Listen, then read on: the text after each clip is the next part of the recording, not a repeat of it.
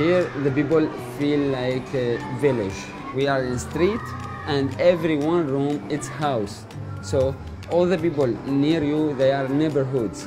We participate everything together. We self-organize here.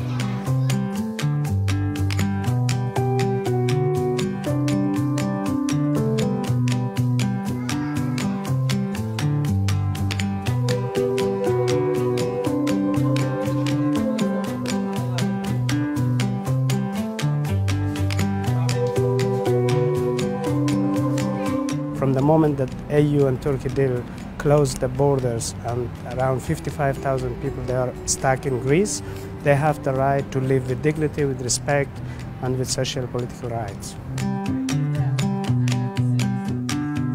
I am serious. Serious, yeah.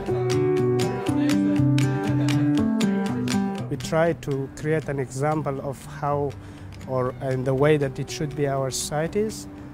All people from different countries together in peace and solidarity and living together, to struggle together and to build our future together.